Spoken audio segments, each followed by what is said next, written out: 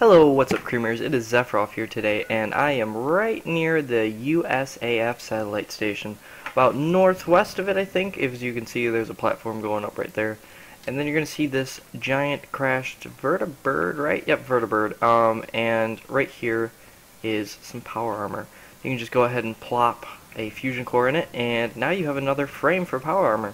And this one, where should we put it? Oh, also, if you don't have a fusion core, you can usually find one at the USAF. So, just letting you guys know that. So, where are we going to take this one? Take it here.